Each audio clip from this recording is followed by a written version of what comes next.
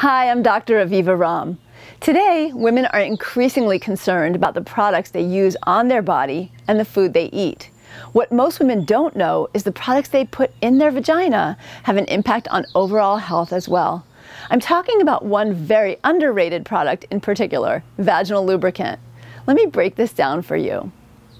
Each area of your body is an ingeniously self-protecting, unique environment with a specific pH, microbiome, and cell structure. Quite simply, each area has its own ecology. Your vagina is no exception. Maintaining the natural ecology of the vagina protects you from common ailments like yeast infections and bacterial vaginosis, or BV. BV occurs when the normal balance of good bacteria in the vagina is disrupted and replaced with an overgrowth of harmful bacteria, which can happen as a result of vaginal pH changes. Maintaining a proper vaginal pH also protects you from contracting more serious infections, including HIV. Vaginal ecology also has an impact on urinary tract infections and can even affect your sexual pleasure. Given that at least 40% of women 25 and over have some sexual dysfunction, often due to vaginal dryness, vaginal ecology starts to seem pretty important. Unfortunately, the ingredients in some traditional lubes you may have used can dramatically disrupt the vaginal ecology. The majority contain glycerin, petrochemicals, and parabens, which have all been identified by the World Health Organization and other important public health groups and researchers as threats to a woman's health and to our partners.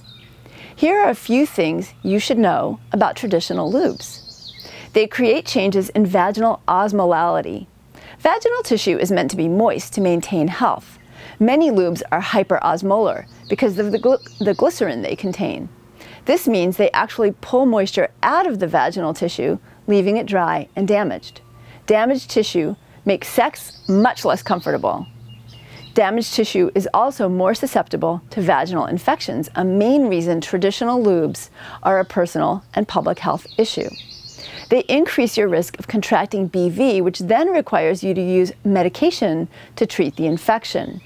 Not only that, having BV can increase your risk of contracting other vaginal infections, including HIV, by 60%, all because of that damaged tissue. It also increases your risk of passing sexually transmitted infections onto your partners by 30%. Changing pH means feeding the bad bugs. Many lubricants on the market today have pH levels that are incompatible with the normal pH of the vagina. As mentioned earlier, changes in vaginal pH can interfere with your vaginal ecology and increase your risk of getting BV. Furthermore, glycerin not only changes vaginal pH, but can also feed yeast the same way sugar does. So exposure through the lube can amp up your risk for yeast infections. To put it simply, a healthy vagina is important for a healthy, happy life.